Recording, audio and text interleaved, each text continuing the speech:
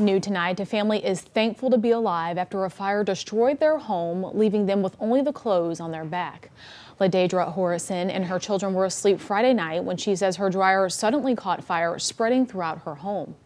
WAAY 31's Alexa Scott shares with us how the community is stepping up to help this family get back on their feet.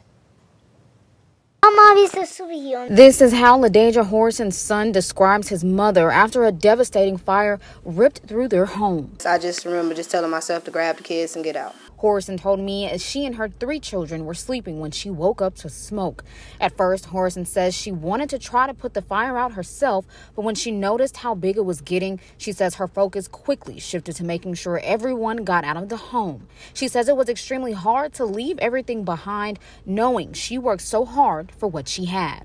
You talking to someone that went around the neighborhood stealing bikes for transportation. You talking to somebody that slept on air mattresses.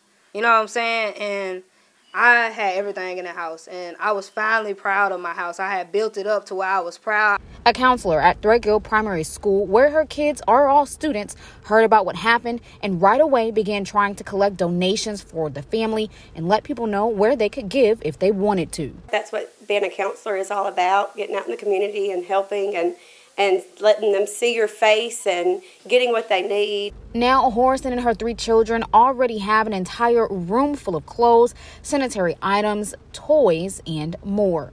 People have also sent money to help Mom get back on her feet again. I just want to tell everyone thank you. Thank you, and continue to bless our family. We need it, and we're thankful. Right now, there is an immediate need for monetary donations and toiletries. You can bring those things here to Threadgill Primary School, or you can send your donations to Miss Williams through her Cash App or Venmo. But Miss Horrison told me she's just very thankful and blessed for whatever you can provide. Reporting in Sheffield, Alexa Scott, WAAY 31 News.